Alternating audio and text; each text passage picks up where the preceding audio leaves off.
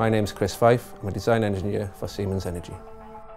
I was in apprenticeship for 4 years at Energy Service Fossil, where I completed a 4-year apprenticeship. I then took a year out when travelling and then decided to come back to Siemens because of the opportunities that they give within the energy sector.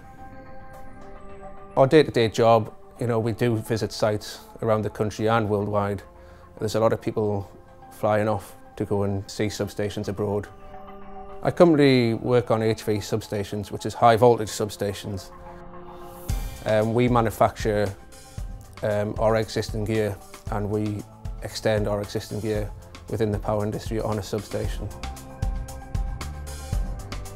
When we have to extend, we design a substation layout, and within that substation layout we use 3D CAD and a computer-aided drone package which allows you to visualise what you've drawn up in 3D, so you can spin it around, turn it upside down and view from every direction what you need to find that everything's interfacing and connected right. Siemens support me with the CAD computer systems, 3D computer systems, also giving me a day release for my mechanical engineering degree, which I'm now on to my 4th year. HV substations, or high voltage substations, are massive.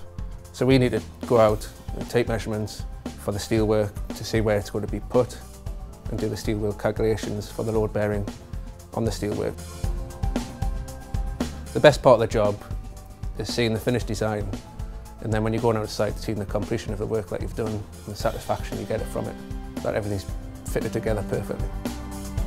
If I had to say something to someone to encourage them to get into power, would be that the starting salary is great, job opportunities are huge, you get a lot of travel within the power industry over to other countries and a lot of transferable skills that you can use within your day-to-day life and other job opportunities that you want to progress in.